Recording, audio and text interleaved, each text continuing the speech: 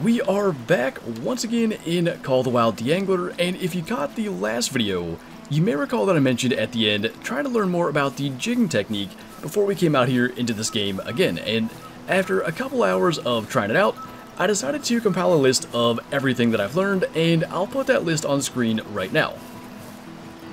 That is it. I did not learn a single thing after a couple hours of trying. Didn't catch a fish, didn't get a bite, nothing at all like that. So I decided to, at that point, shift gears.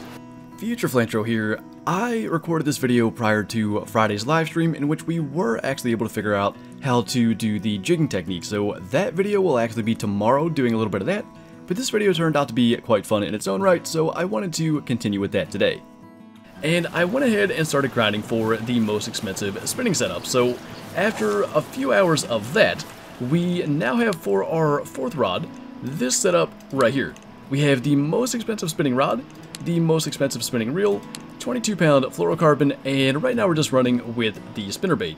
I also bought a lot of different lures and stuff to try because what I want to do today is rent a boat and try fishing in some moving water. So I think it's cool that we can actually take a boat up the river as well, and that is going to be what we do. So I'm really not sure where we got a hold of this thing still. I did not figure that out, but I do like the look of this boat better than the original.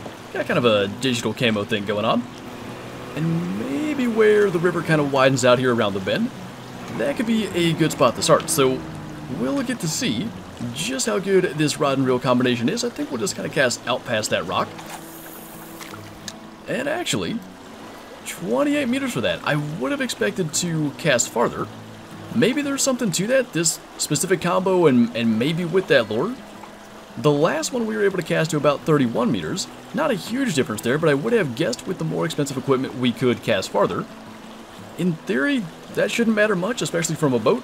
So we'll see if our spinnerbait's going to get us anything. Ooh. I don't know what that was that just surfaced. It looked like maybe a smallmouth bass, but we also, at that same time, hooked, I think, a rainbow trout. Is that what that was? It was a little bronze. By the way, you can see we got this coat here, which you can't buy. Apparently, it's something that you just unlock as you go. Now, the weird thing is, it never like came up showing that we unlocked it. It just appeared in the inventory, and I decided to run with it. Now, not sure about our sunglasses choice today, so that may change by the time we're done, but that is interesting.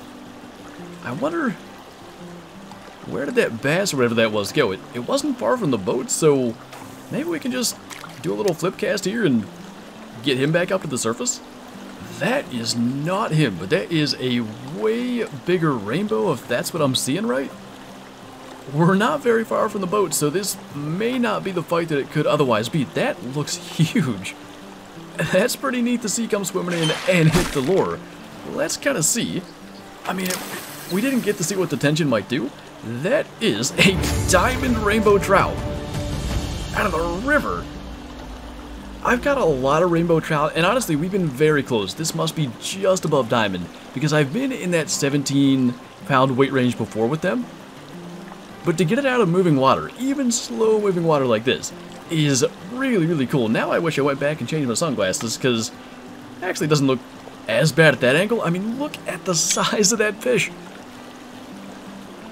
I mentioned in, I think it was our first video, and by the way, it's so big that the fin is clipping through our coat just a little bit, but I mentioned like there was a lack of like life in the eyes and stuff. Something about this one, it doesn't look as bad. Maybe it's the sun hitting the eye. I actually think it looks pretty good, but let's take one more screenshot just in case like I blinked or anything. I don't even know if the characters do, but just to have an extra one, we'll go ahead and actually screenshot this page as well since we have the diamond rank there. That is pretty darn cool. Let's release him. I wish there was, I think I've said this before too, I wish there was a release animation. I would love even just the sound of the fish hitting the water, just something to indicate that we did release a fish. But what a weird way to catch a diamond rainbow. One, the plan today was not to be doing this, but also, we only casted there because I swear it was like a smallmouth bass or something that came up first, and then a way bigger rainbow comes and shocks us. Oh, that's going to be a little bit better. 20 meters away, although it can't be very big because we're just pulling in at will right now. Was that a mountain whitefish? I'm surprised how well we can see some of the fish in the water. That's a juvenile largemouth bass. I love that there are juvenile fish in this game. Explains why he was so easy to reel in. But 0.66 pounds, not exactly a monster, but somewhere out in there, I swear I saw actually a really solid mountain whitefish. Well, yet again, not the same fish that we saw coming up to hit that. At least I don't think. It maybe could have been, because the dorsal fin on the rainbow is at least kind of similar to the mountain whitefish, but I thought I saw that more kind of triangular fin. It could have just been the angle, but we'll try that again out in that area. I really thought we'd be moving around a little bit more on the boat, but we found ourselves a heck of a spot right here. Now, it does seem as though you can actually fish a spot out, and I think that's what we're seeing here. There's really not many more fish around, and even switching to a swim bait didn't change our results. So real quick, I wanted to show on the map where we are in case you guys want to check this spot out. Just kind of up here on this little bend in the river. Now, when I was just kind of sitting here trying to get another fish, something really big seemed to surface just over there. So we'll give that a shot real quick, see if anything happens, and then we'll move to a different spot entirely. But I thought it was over here by this vegetation, so we'll give it a try. Whatever it was appears to be gone, so let's go to somewhere entirely different then. Now, this could be pretty interesting. That is not what I was remembering, but right at the bottom of the waterfall, we have kind of faster moving water. I actually see a fish out there, and let's, for the sake of just kind of seeing what we can pull out of here, let's go with a constant retrieval lure to start with. This spinnerbait does us pretty well about anywhere we go. A little flip cast to see if we can get its attention, and I think it's going to work. Now, I'm not sure if we can actually get it out of there, but we at least got a strike. I want to keep the rod up because if we run into rocks or anything, and that was a really tiny rainbow, we could actually end up breaking the line. So the reason that I stood up here so high is because if we were to, we can even just do it here. If we end up casting across, we just can't cast. We can't have the lure roll down the side of the bank or anything like that. So I think we better get down here closer and maybe cast kind of upstream. Can we cast that far? Will that work? Let's see if we can pull anything right out of there. Okay. Some kind of waterfall fish over there. Not a particularly big one again. I think it might be another really tiny rainbow. This is actually a pretty decent spot. So, since we know stuff is in here, and this is kind of what I mean, you can get the line snapping if you run into stuff, and he's just kind of swimming off, and that's actually probably a good thing. He just sort of despawned. So, losing a fish due to your line snapping seemingly makes them go away, and I like that specifically because naturally they have at least a hook, if not a full lure, stuck in their mouth somewhere, and they're probably not going to be biting again, so good they just seemingly disappear.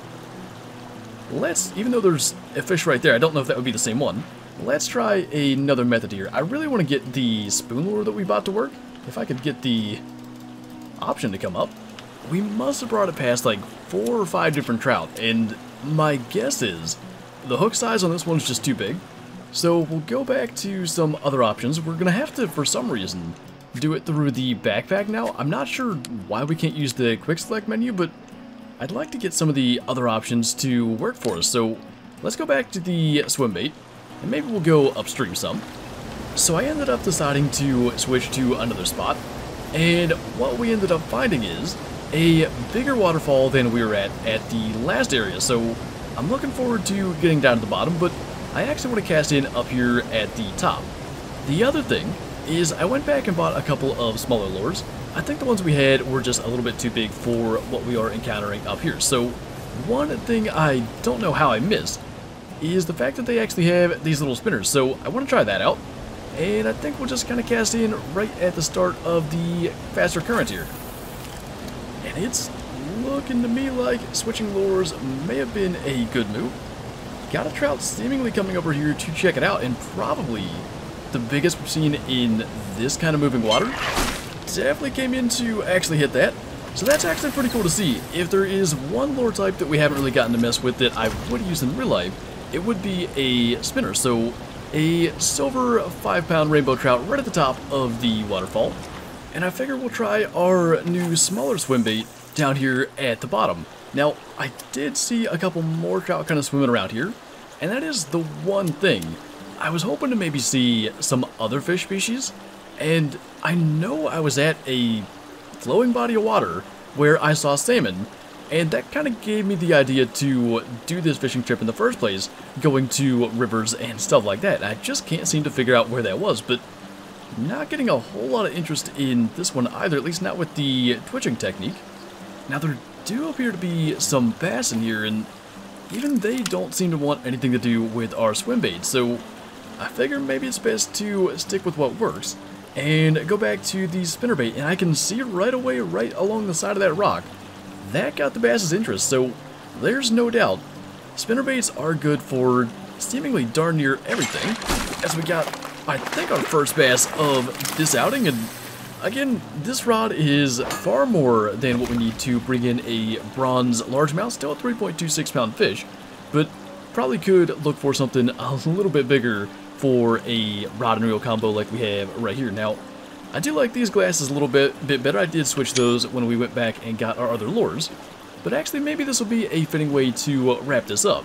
This flowing water goes down into a much larger area out in here, and maybe we can do a little bit of casting out into the middle and see what comes out. There we go. I wonder if that is going to be a bass. It definitely is far better than anything that we've caught so far today, other than the trout. This might actually require a bit of a fight. It is starting to run the other direction and take a little bit of line. Let's increase our drag a bit here. Kind of help that out. I feel like we're going to be able to bring him back in. Now, I wasn't sure what we might run into in all these cattails, and we're just basically at a standstill here trying to bring him in, but I kind of, that looked really nice. I kind of thought that we could run into some obstacles here and that could be a problem, but I think we're going to be okay as long as we can keep him to our left. I'm not even sure exactly what it is, but it's definitely encouraging to see the tension go into the red. Gotta mean it's a decent sized fish, especially with what we've seen this rod can do. Not quite the fight we had with the northern pike from the previous video, but not half bad, even into 14 meters. Still making it fairly tough, and the thing I don't like is he's kind of going into these cattails where I can't see if there could be any rocks or anything to potentially snap our line, so hopefully we're going to be okay. I still don't know what he is. By the way, the best part is we caught this on a popper. I should say hooked this so I don't end up jinxing us, but I think that's the only thing we've hooked today doing anything other than the constant retrieval, so that's a bit of a plus. Into 7 meters now and still making it tough. We should only have to go a couple more meters, and honestly, I don't know if we'll get to see conclusively what it is until we actually land it. 5 meters, and I just cannot see him. I think if we do a little bit of pumping here, we should be able to get him close enough to pull him out of the water. 2.7 meters, and we can. That was a northern pike, a 15-pound gold, in fact. Now, the difference between that and the fight with the other rod, and obviously much weaker line, is massive.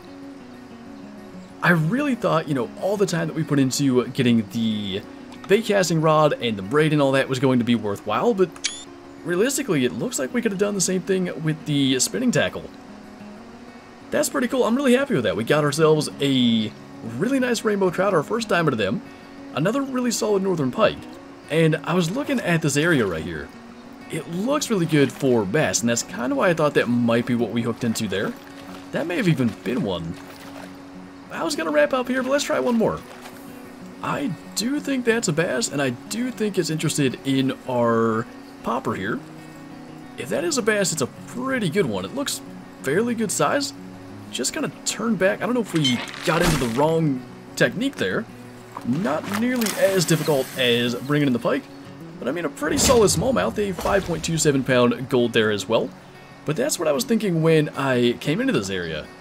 We are now kind of at a point where some of the top fish on my list of diamonds that I wanted have been accomplished. Golden trout and the rainbow trout were definitely high up there.